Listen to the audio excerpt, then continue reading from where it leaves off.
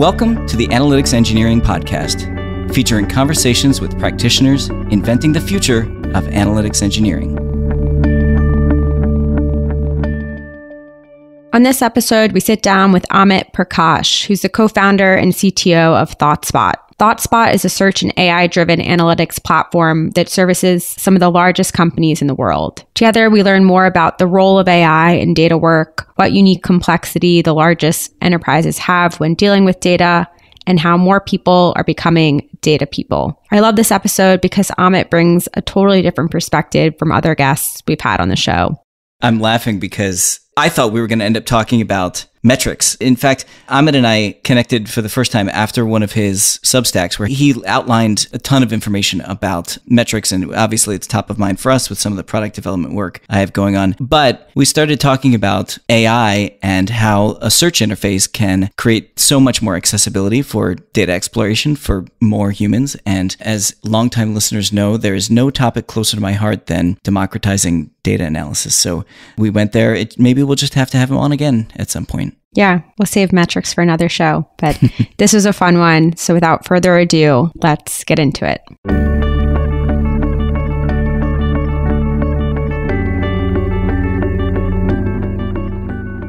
Amit, thanks so much for joining us on the podcast today. Thank you. Thank you so much for having me. And congratulations on the big raise. Oh, thanks.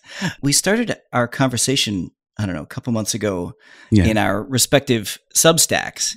And okay, I know you have a Substack, great, but you've done something that only real OG thought leaders have done. You have a book, and it's called Elements of Programming Interviews, The Insider's Guide. And I did some research. It has a 4.6 star average rating on Amazon. Of course, the thing I wanted to know was I wanted to check out the contrarian view. What did the 1-star reviewers have to say?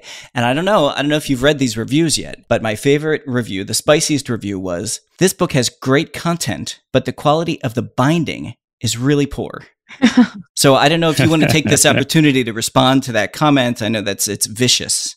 Well, thank you. What a starter. So actually, one of my school buddies called me recently and told me that the printer that we use in India is doing a poor job. And seriously? Yeah. Huh. So this book has different printers in different places. So most of the time it's actually Amazon's printing press, but I suspect that this review is coming from someone who obtained a copy in India. Gosh. And I do need to go and rectify that. So thank you. This was supposed to be a total throwaway comment just to get us started. And you had actually a substantive response. Okay, let's get to real stuff. It's hard to miss the trajectory in your career. I'm going to review it here in 3 big steps. You, I think, started your career at a company called Microsoft where you made a product called Bing. And apparently you worked on the actual search algorithms there. Then you moved to a company called Google, and you worked on search algorithms at Google. And then you founded a company called ThoughtSpot based on search. What is it about search? Why do you keep doing this whole search thing? So I'll tell you a little bit of backstory here. So when I landed in US, it was to do a PhD. And my advisor used to work in logic synthesis and formal verification, which is essentially how do you make sure that how do you optimize hardware and how do you make it make sure that it's formally verified and it doesn't have bugs. And when I landed, he told me that this space is not going anywhere. There's not much investment happening. Here's a paper by 2 guys named Larry and Sergey. Why don't you read it and we'll work on it. And so I spent the summer working on it, and I came back to him and said, this stuff is so boring. I just don't want to work on this. So we ended up with a completely different thing, which is we ended up working on networking. And I was finishing up my PhD, and I was thinking that before I go and be a professor somewhere, I should spend some time in industry to learn a little bit about what are good, nice, practical, juicy problems to work on and research. And I was looking for basically places where they were starting something big from scratch so that I could get in early stage and solve some interesting problems. And through a friend, I got connected to the people who were just starting the big team. And I ended up joining there and just found it to be enormous fun and source of really, really interesting computer science problems, and kind of never looked back. Okay, here's my last kind of intro question for you. I think that it is possible that ThoughtSpot has more co-founders than any other company in data. I actually, to verify this, I went to Databricks' Crunchbase page, and Databricks has 7 co-founders, but it looks like ThoughtSpot has 8. Did all 8 of you work together somewhere? How did this come to be? Can you tell us the founding story? Yeah. So there's 7 of us. And okay. What happened was me and Ajit met sometime in February of 2012. And we were looking for interesting problems to work on where we could bring our expertise. And there was a real there in the sense that there was already an industry and people valued the problem that we worked on. And this is how we ended up working on ThoughtSpot to essentially make analytics substantially easier than what it was. And we founded the company in May. And what we realized was that we had taken an enormous challenge upon us. We needed to build a lot of technology, and we really needed a really strong engineering team. And so we started scouring our network, and we found these 5 amazing people who were really kind of at the top of what they were doing in their own field. And we managed to convince them to come and join us. And after a few months of working with them, we felt that this was such an enormous team and they were adding so much value that it didn't make any sense to kind of keep a difference between us and them. And so we expanded the co-founding team to all 7 of us.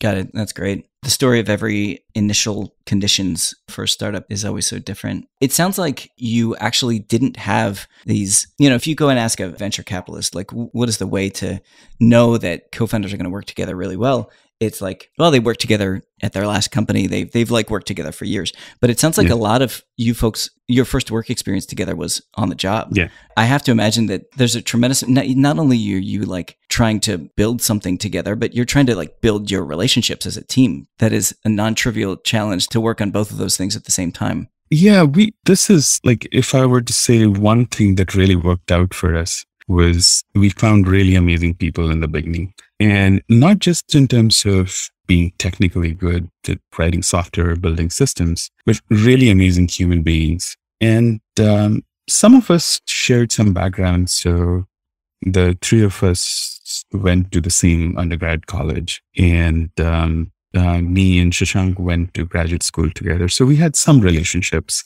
But yeah, the team is probably the thing that I'm most proud of at ThoughtSpot.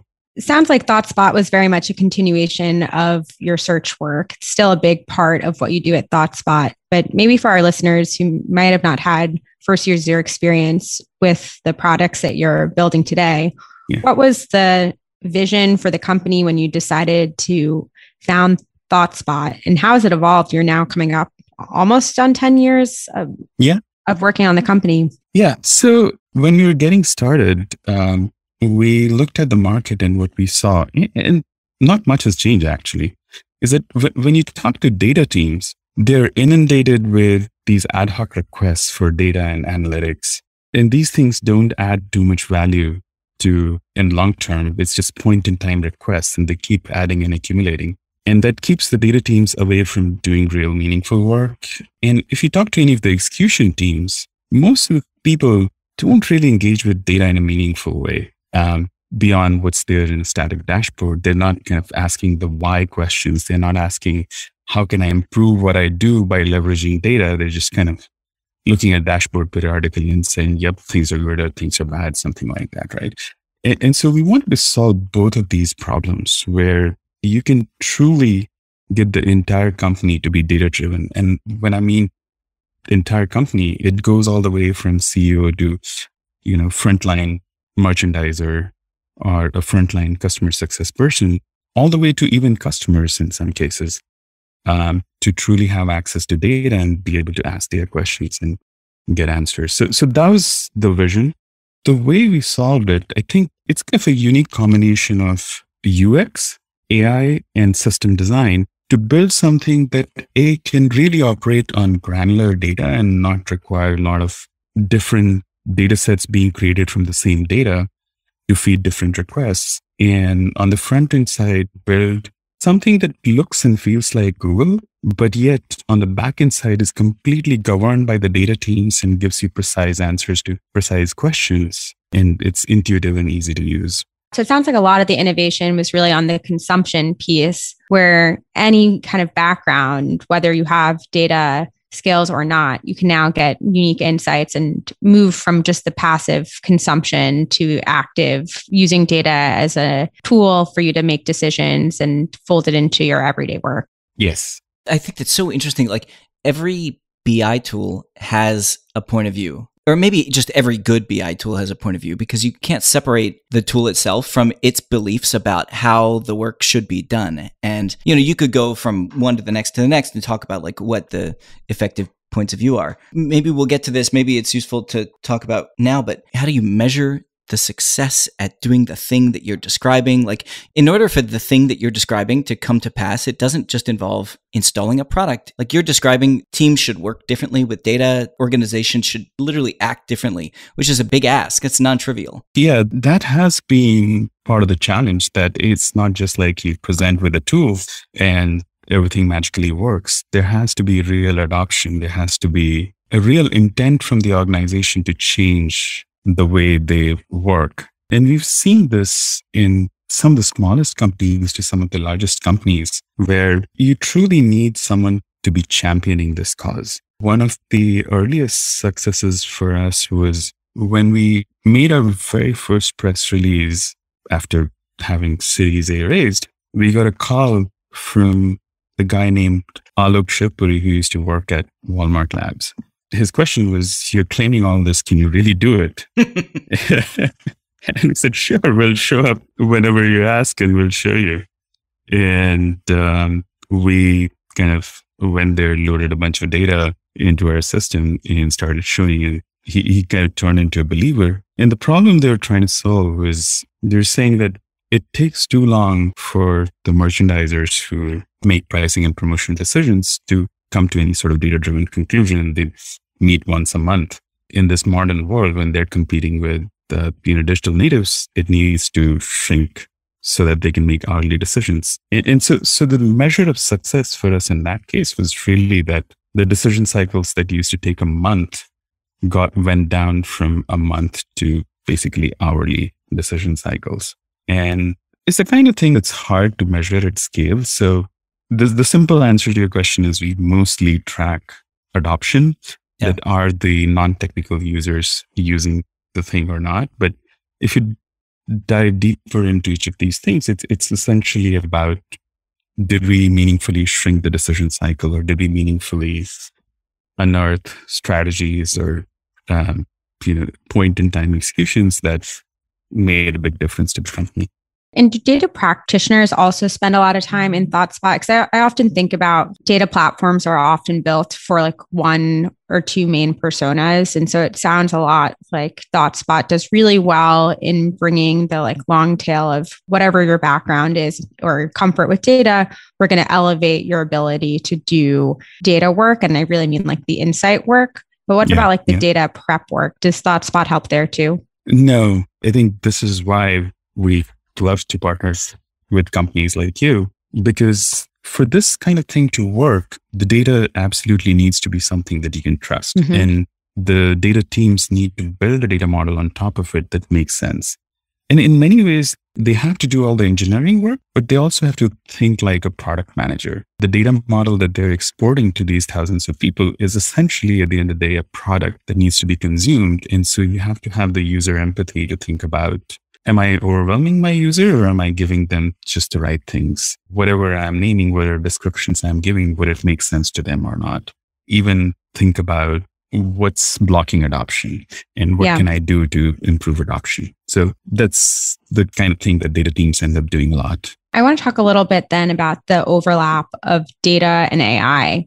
Because I think one of the things that AI has is you need a lot of context to be able to give the right kinds of insights. You have to have feedback cycles and learn. AI gets smarter as it continues to work with people. Data prep or data work is often extremely precise. Like you talk to a data analyst and you say, I'd like active users there's like a million follow-up questions of precisely what do you mean by that? Or you're really getting into this SQL work of being extremely procedural about how you can make conclusions and draw insights. With AI, there's not so much procedures in place, but you take this somewhat of a black box model and have inputs and make suggestions. Where's the overlap in your mind between AI work and data work in the data consumption space? Definitely on the modeling side, you mostly want humans to do the right thing. On the consumption side, I think there's a lot of merit in AI, human in the loop AI, essentially. Right. So you don't want AI to kind of run wild on its own because it's, like you said, it's a black box, it's not explainable. And most importantly, no matter how much advances have happened in AI, it's really hard to teach an AI algorithm to learn the business context and the business meaning of data. Right. So what we like to do is there's kind of two places where we found AI to be super useful. And the first one is more like how Google uses AI, right? So the example I like to give is that if you go and search for pain in the bottom of my foot, the first result is going to be plantar fasciitis, right? And how does Google get to know when it's not just one example, but millions of such examples where Google knows just exactly the right thing to surface so that when you see it, then you know, yeah, that's the thing I needed. And the answer is really Google is learning this from all of us. We are the ones making Google smart because somebody knew plantar fasciitis means foot in the bottom of my pain in the bottom of my foot. And they probably searched for pain in the bottom of my foot and then subsequently searched for plantar fasciitis and got some good results and spent time on it. And that told Google that this is a good thing to surface. And if enough of the people do it, then Google gets smarter. So the same kind of thing happens in our search where we're building a machine learning model that's personalized to you, but it's learning from everybody else. So if someone asks a question like, how much revenue did we have this quarter? When you're counting the revenue from different Salesforce opportunities, you care about the close date being in this month, right? Or this quarter. But if someone asks the question, what's the total pipeline created this quarter? Now you're counting the same opportunities, but you're looking at the creation date for each opportunity. And this is the kind of thing that if you ask a novice user, they might miss. But if the right recommendation is in front of them, then they'll know that this is what they needed to do. So this is one place where we found AI to be super powerful. Are you actually talking about like a natural language interface where I can ask questions in English and get answers of my data? Or is there more of like an exploratory interface with clicking buttons and visually navigating through data? Yeah, so this brings me to a question that kind of I spent last 3-4 years of my life, or maybe the entire 10 years.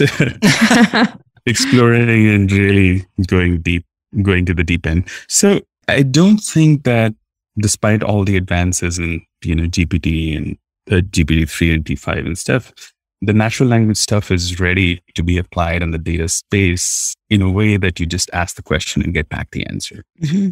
Like I was talking to one of the airlines and they had this set of metrics. A0 means average arrival time.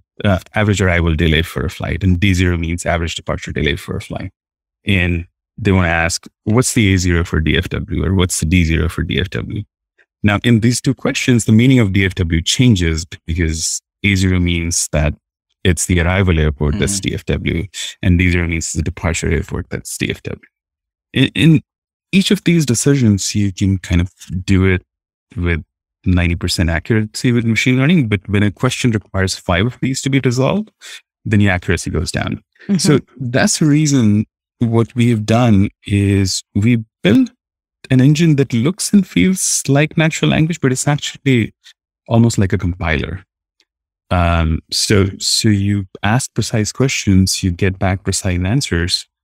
And the trick lies in essentially UX and a little bit of machine learning to make it feel like Google, right? So when, let's say if you ask the question, active users in Texas, Now, Texas in your data could have different meanings.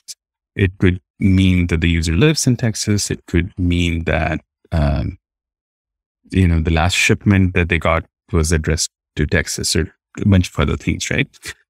What we will do is that we'll interrupt the user right there and interrupt them and ask them that, like, which Texas do you need? Here are the options. So you can type in the search bar as if you're typing in Google, but every time there's an ambiguity, we'll stop the user there and give them the right set of options. Also recommend the one that makes the most sense in that context, but let them build a precise question. You just listed something that's certainly hard about natural language in data. I never feel more like an old person than when I'm interacting with an Alexa device. I don't own any Alexa devices. My in-laws have one. And every once in a while, I try to get it to do something. And I find it very disconcerting that I don't know what the options are. Yeah. There's no like menu, there's no nothing in front of me that I can know what my choices are. And for all of the challenges around the kind of traditional drag and drop interface that a million different products have, it gives you a menu to choose from. Do you have a way of showing people, rather than just like dumping them on a blank page and saying like, go to town, do you have a way to expose that type of stuff? Yeah. So there are two ways in which users interact. So there's the pure Google-like search experience. And there, what we do is that your entire data model is sitting in the left panel. Think of almost like when you're in an IDE, the left panel kind of gives you all the variables and class names you have, or sometimes all the file names you have, right? So it's the same kind of thing that you can have, and you can, if you don't like typing, you can just go double click on the revenue and sales and things like that, right? But then the next question is, why is that any different than just dragging it versus double clicking it, right? And the reason it's easier is because we take away a lot of intellectual overhead in formulating the question for you by a combination of things. So for example, if you say Texas, you don't need to know Texas is sitting in some customer table in the customer state column, or maybe the customer ID links to a geo table, and then from there, Texas lives there. We've kind of indexed everything, and we already know what possible meaning of Texas in this context is going to be. And the other thing is that you talked about options, right? So there's a auto completion engine in which a lot of smarts go that's trying to give the most likely 5 options that you're going to be interested in. So if you just click on the blank search bar, the auto completion engine is probably going to give you like 3 most popular metrics and 2 most popular attributes that people have been asking questions about, and you kind of go on from there. The other place where this becomes super useful is, and this is something that sometimes our messaging is a little bit confusing. We have renamed what most people call dashboards. We used to call them penboard, and we've renamed them to be live boards. And people say, what's the difference? Why are you just kind of taking a familiar paradigm and calling it something else? And the reason for that is that when people design dashboards, someone has to really think through all the different paths the user is going to take. What kind of filters I'm going to allow on top of it, what kind of drill downs I'm going to allow, and things like that. The way these things are designed is that there's kind of everything is backed by a search, and there's a transitive closure of kind of going from one search to the other. So from every, like if you're looking at a chart, let's say it's your monthly active users, right? So every point you can do whatever you can think of in terms of its neighborhood and just get to another search through a UI. And that's the one that really takes away that fear of blank screen, because now you're in the zone, now you're in the context, and you're being suggested all sort of neighboring questions right there in the context, and then you can go from there. So you've described like a couple of ways that AI can play a really big role in data work. One is discoverability, search, and 2 is auto feeding this experience so that users can explore their data as opposed to having to have preconfined parameters for ways you can search and understand the data. One thing I'm really interested about is a lot of data work has these, like, you need a hypothesis first and then you get the answer. How do you solve for the problem where, maybe I can see a live board or dashboard where my user signups are down and I say, on Tuesday, we had not as many signups as I expected, but I have no smoking gun for why that is. Is it possible to get the insight of like, oh, well, actually our website was down on Tuesday at 2 p.m. and that's why my signups were down. Yeah. So auto surfacing those correlations, is that a very, very hard problem to solve in AI and data? Do you think it's possible for computers to do it better than humans can in creating these hypotheses? So I don't think you can fully automate these things, but AI can help a lot. So again, I come back to my thesis around human in the loop. AI is the most powerful thing to essentially elevate people to where they can have a meaningful discourse with data. So this particular example, what we end up doing is say, okay, you're seeing 2 points that should have been close together, but they're far apart. You just select those 2 points and let our AI engine rip. And what it's going to do is same that any human being will do. Say, okay, I'm going to compare these 2 points along all the dimensions that I know of to be interesting. So maybe I'll see how does it split by geo and different sort of my Monday and Tuesday activations. How do they compare? How is it split by different referral sources, or how is it split by different data centers that my users are hitting it in? And if it finds some statistical anomaly that says that, okay, this data center used to bring 20% of new user, and on Tuesday it brought 0 or maybe 1%, that means that the data center was down most likely, or something was going wrong. Or maybe if you split it hourly and that hour has a statistical anomaly, then it can surface. Now, what happens when you do this is that the algorithms are relatively dumb. They don't really understand the business meaning of it. All they see is a statistical anomaly. And this is where the human needs to come in and say, this is the one that makes a lot of sense. But what we did was we saved you a ton of time and stress by, like, in the next 10, 20 seconds, bring all the possible hypotheses in front of you. So this is, again, something very close to my heart. Spent a lot of time working on it. One of the things that tends to work in the space is, again, learning from the wisdom of the crowd. So the same algorithm that's suggesting you questions to ask in the auto completion is actually guiding the exploration in this case. It's saying that when people talk about active users, they tend to split this number by state, by activation time, by data center, or by referral sources. So that's what I'm going to do because I've learned from all these humans who've done this in the past. Now, if the humans haven't done it, then this guy is somewhat clueless. And then you might be able to intervene and direct the exploration in a different direction. And then it will learn for future. I have kind of a meta question on that. So yes, maybe a lot of the data work within an organization might be the same, where it's like, oh, we all at DBT Labs have this shared idea or around revenue or that we care about, and we're going to ask similar questions. Do you think there's a lot of transfer learning, like across companies, where you could get, everyone thinks there's some unique snowflake when it comes to doing data work, but really like we all have the same questions, and there's an ability to have an even stronger recommendation or insight engine if you could transfer learn across customers? I definitely think there's potential. So far, we've been staying, sort of keeping this thing 5 feet away, because we don't want to ever get into a situation where a customer feels like we took their data and gave it to somebody else that was potentially their competition.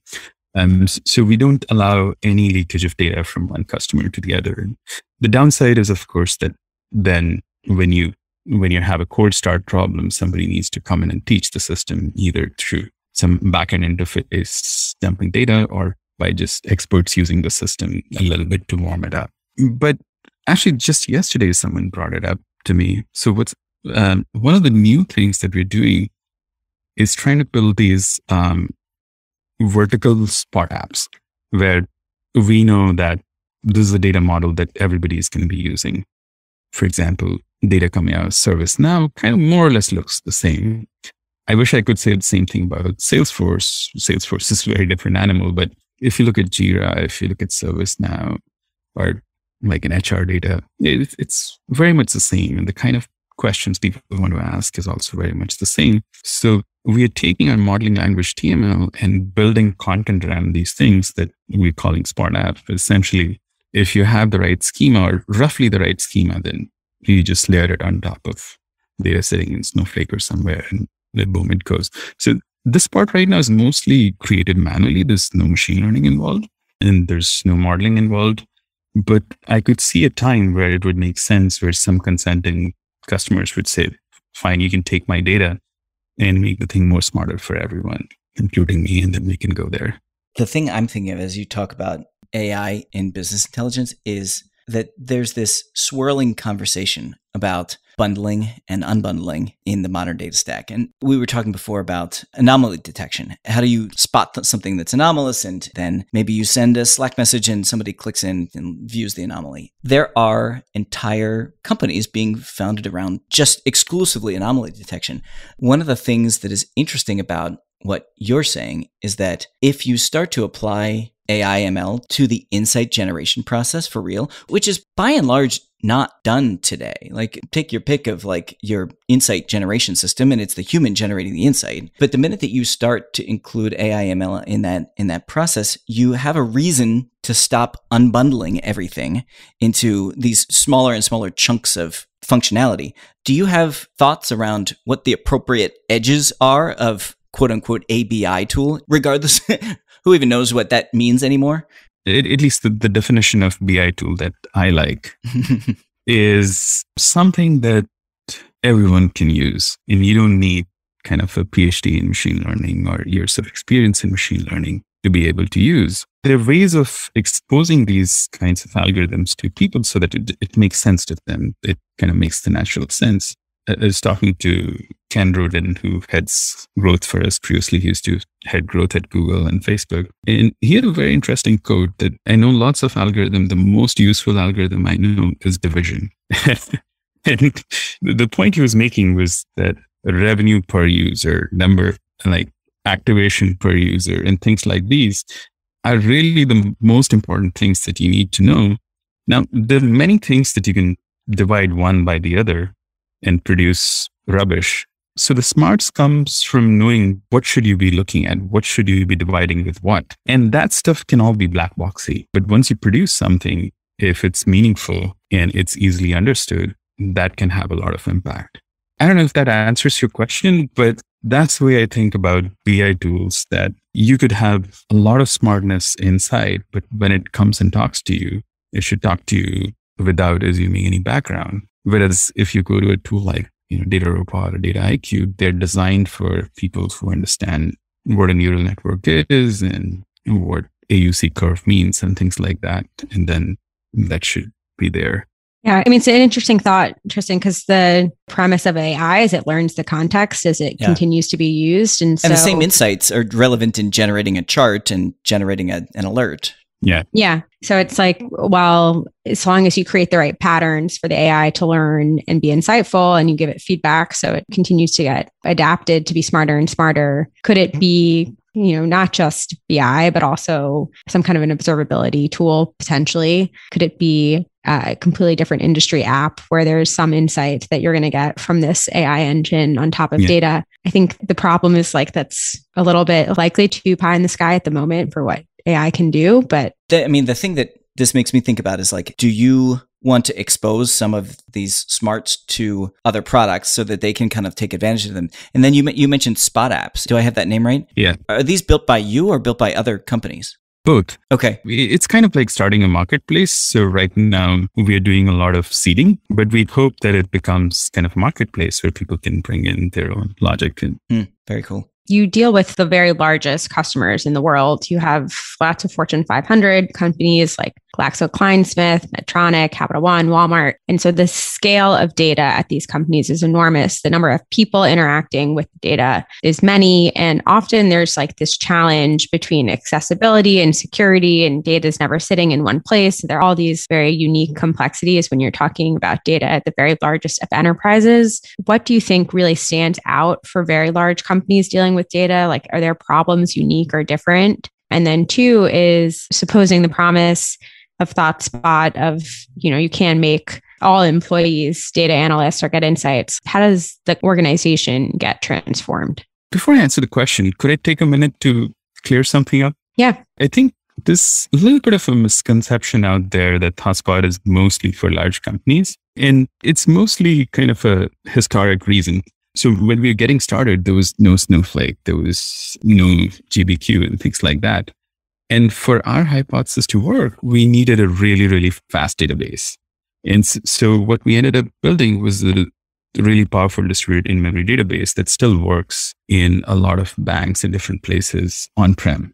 When somebody like Wells Fargo or somebody like an Apple started using ThoughtSpot, they needed to move terabytes and terabytes of data into our distributed in-memory database and then layer ThoughtSpot on top of it. And that was primarily the reason why we ended up going to most of the large enterprises. But as we've started partnering with Snowflake and Google BigQuery and Databricks, now what we're finding is that startups are the fastest growing segment for us. And a lot of times people are using it for internal use, but they're also using it for embedding and improving their product itself. So when they're exposing analytics to their customers. So I just wanted to make sure that your listeners don't walk away with the impression that ThoughtSpot is mostly for large organizations. So coming back to your question, I think what has happened is that the modern cloud technologies have been adopted by smaller agile companies a lot more and a lot faster than the bigger companies. And what these bigger companies over the last couple of years have realized is that that's where they need to go. So when I talk to a large bank or when I talk to a large retailer, what they're saying is that we've stopped building stuff on-prem. We have a lot of stuff on-prem and I cannot move it overnight, but that's where I need to go. Maybe in 2 years, maybe in 5 years, I'm going to shut down my data centers and I'm going to be completely in cloud. So as I build new stuff, I need to build things there. But then the challenge is that half of the data is sitting on-prem and a tiny sliver of that data has moved on to cloud. So that's one big challenge that I see that's different between small companies and big companies.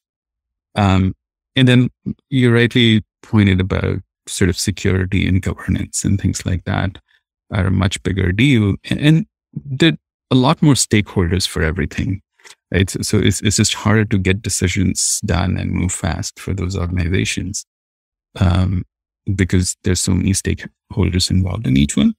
But even security and compliance, what I'm seeing happening is that the small Silicon Valley startups or even mid-sized startups, they're all selling to these enterprises. And now these enterprises are forcing these companies to adopt the same high standard for security and compliance that they had. And so you cannot even sell to a smallish startup, a Series B startup today, without having the right security and compliance in place. Talk about convincing the security team to use a product. I think the hardest one by far for us was actually Snowflake. Their security team is both amazing and in many ways ruthless about what they care about. And to convince them they should allow you to have your data and index it and things like that was really something to watch and get amazed by. And the result of once you've done the hard work of getting into these larger organizations, or you've figured out how to deal with maybe complex setups on-prem, off-prem, on-prem, on cloud, what is the result? Do people's work fundamentally change? What's the vision? Is the time spent with the data team going to be focused on other activities now that more of your organization can be data analysts themselves and explore their own data? Yeah, both of these things are happening. What I see is the time to make decision and the agility with which you can make decision goes down dramatically. It's no longer the case that you were sitting in a meeting and some question came up and then you said, okay, we'll come back next week and then we'll ask the data team to bring back the data and then we'll look at it. You just kind of open it up right there and look at it. One of the, probably you'll know what it is, the most iconic technology companies in the Valley, known for kind of a very strong central leadership. What their culture is like is that the mid-level managers come to the meeting and they get drilled and drilled and drilled by the leadership about like every aspect of their job, every possible data from operations. And what they used to do was essentially literally print out 70 pages of charts and go to the meeting and someone asks the question, they're flipping through pages and trying to answer the question. And so all of that transforms into, okay, here's the data. You have new question, let's drill down here kind of thing. And what's happening to the data teams is that they are now able to engage in much more meaningful long-term value things. So one of the things that I routinely see is when we go to a company, somebody or the other will have this kind of question that, are you trying to take away my job? Or are you trying to replace part of my job? And what ends up happening after deployment is that they actually get promoted because now they're able to attach themselves to much higher value work and be more strategic. So does that answer your question? Yeah, no, that certainly does. I think it's twofold. You now can do just-in-time insight, or the time to value of like figuring something interesting about your data goes way down. And that's exactly what you want for an organization, because otherwise you're just like pre-computing a lot of different analyses and hoping that's the one thing that matters, when likely a lot of it goes to waste. And then the second one is, I did a lot of AI investing in my past, and that would always be like a big question. It's like, is AI coming for your job? And it's like, well, people used to fear the ATM would go after banks and you would no longer have bank tellers. And it's, true, we have fewer, but they go on and do other different kinds of work. And we evolve the kinds of problems that we have as an industry. I think people are okay for it. And so it's the same thing here. It's moving up the stack. How do you create tools to do the more rote work, the work that's not as glamorous? Then people can go spend their time really investing in the things that they're uniquely great at, which could be any of 1,000 things. This was really fun. I think we're going to ask our wrap-up question that we asked to all our guests. Looking 10 years out, what do you hope will be true of the data industry? I think 10 years feels like a long time, but it's really the 10 years is just time enough for 1 or 2 generations of technology to come on board and then mature. So what I feel that the kinds of things that we are seeing today, just kind of in a very nascent stage, these transformer models really doing a good job of understanding and extracting information from text. These things will mature, and I think we will all be, I think the right phrase I'm looking for is the fear of playing with data completely goes away. And it just comes naturally to everyone, just like everyone is using email today without thinking about it twice. Everyone will be using data without thinking about it twice. The other thing that's slightly tangential to this is I feel that at a personal level, so right now when you talk about data, most of it is about enterprises and large organizations, which is generating a lot of data and people are consuming it. But even at a personal level, I feel that in 10 years, there will be so much data all of us will be generating, and it will be meaningful and useful data that we'll be using. I see all these innovations happening in the bio space where you can track your glucose all the time, you can track your heart all the time, and a bunch of other things. And there's real value in that data. So hopefully data becomes not just an enterprise thing, but something for people to use to better their own lives. Amit, thanks so much for joining us. We're going to need to do another hour at some point because we didn't even get into metrics and semantic layers and SQL generation and all of it, hopefully for another time. We've been talking a lot about ThoughtSpot. Obviously, you can go to thoughtspot.com to learn about the product, but where can folks go to find out more about you and your thoughts? I'm new to this Substack thing. Is there more coming? Yeah. I was really glad to see the first couple of episodes resonate well. So I think I'm going to keep writing a little bit more and posting it on LinkedIn or Twitter. What's the address, the URL of your Substack? I think it's Prakash A1 or something like that. All right. We'll put it in the show notes, but definitely subscribe. I prioritize them in my inbox when they come out. Thank you so much. You've been so kind and generous. So I really wanted to thank you for both your comments and inviting me over here.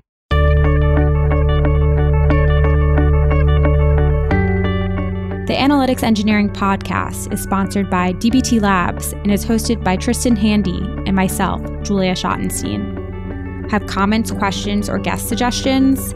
Email us at podcast@dbtlabs.com. Our producers are Jeff Fox and David Krevitt. If you enjoy the show, please drop a review or share it with a friend. Thanks for listening.